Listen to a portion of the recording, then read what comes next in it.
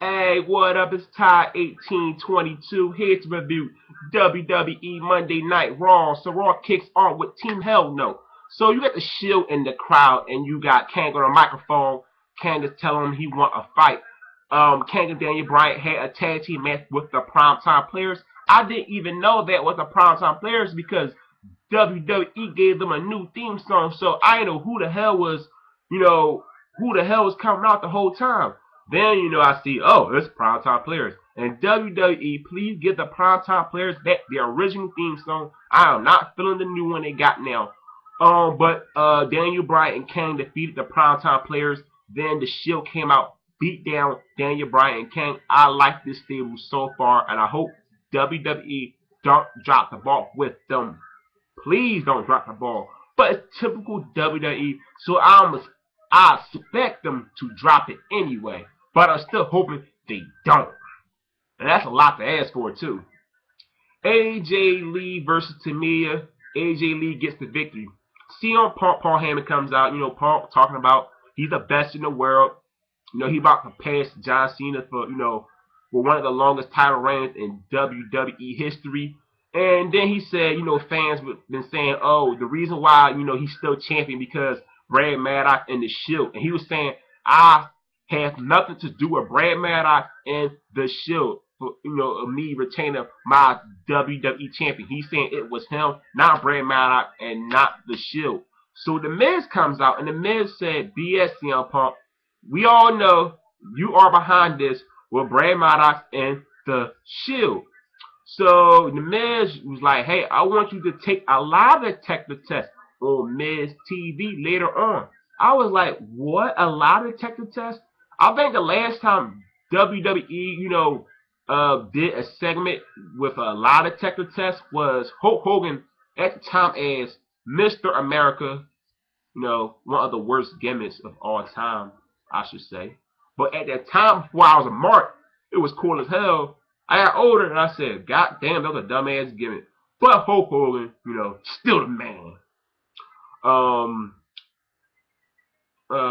Shit, I don't know what I'm gonna say. Oh, I'm just gonna move on. But a lot of detector tests, really, WWE? How dumb is that? Dolph Ziggler and the Big Show teams with. I'm biasing.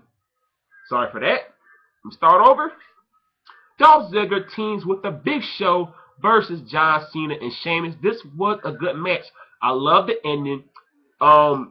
Cena, had Dolph Ziggler in the AA. Sheamus, got Show and the White Noise. They both hit the finisher at the same time. John Cena and Sheamus beat the Big Show and Dolph Ziggler. Damian Sandow comes out. He's looking for oh shit, what he looking for again? Oh fuck it. It was a useless segment anyway. Alberto Del Rio versus Sin Cara. This was a good match right here. Alberto Del Rio gets the victory. I'm tired of Sin Cara versus Alberto Del Rio because it's one-sided. Every time they have a match, it's good matches, but it's one-sided.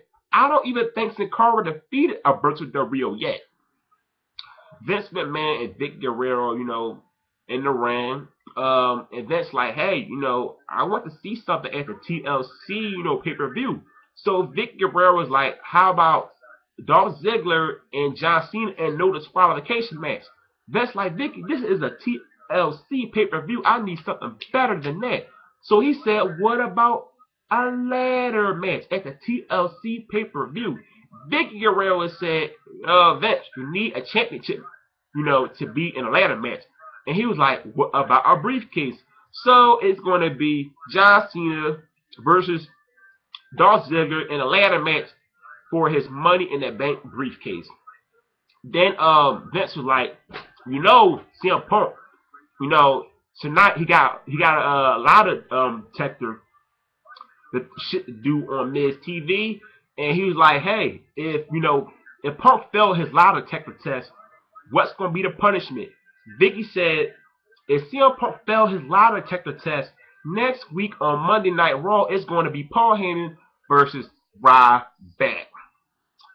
Brad Maddox, talked to Vic Guerrero earlier in the show, and he still won a contract. Vic Guerrero gave him a match against the Viper, Randy Orton, or the H-Pack Predator, all the nicknames they give him. Of course, Randy Orton beat Brad Maddox. Then the Shield came out, took out Randy Orton. I'm glad they did that because you got to make these guys look credible. And it never came to my head that the Shield should attack Randy Orton. I never thought about that yet. Like, the Shield didn't need to attack Randy Orton. I'm glad they did, but it never came to my head that they should, attack Randy Orton. Because I thought they just was going to really just attack Ryback. I thought the thing going to be just attacking Ryback, and I'm glad it's not just Ryback, it's Team Hell No. So I'm glad they doing that with the Shield. I was just expecting, just Ryback. That's what I was thinking the whole time with this stable. Kofi Kingston, R-Truth, Wade Barrett, and Antonio Cesaro. Now, this was supposed to be a tag team match, but Tag Team Teddy Long broke it up, and it is not a tag team match. Fatal 4-way match. Now, Teddy decided to make it a championship match. Is it going to be Antonio Cesaro defend his United States Championship, or Kofi Kingston his Intercontinental Championship? It was Antonio Cesaro Championship. Fatal 4-way. This was the match of the night. Antonio Cesaro retained his United States Championship. This guy is very good, man. He's very, very physical in the ring, and I love that uppercut he be giving people, man. It's a sweet uppercut, man. Just as good as that guy gave that girl on a bus uppercut. That's how good it is. Y'all should appreciate how good that shit is. Miz TV, CM Punk live detective test. Punk passed a couple stuff. Then it got to the real question. CM Punk, are you behind the Brad Maddox thing in the Shield? Before he said something, the Shield came out, attacked the Miz. Team Hell No came out to attack the Shield. Big ass brawl started. They all went in the crowd, and Ryback came out. He attacked them too. So CM Punk, was celebrating. Then Ryback came back in the ring, hit him with a ladder, a chair. Then he put CM Punk through a table and did the "Feed Me More" chant. The crowd loved Ryback. This guy is over as hell.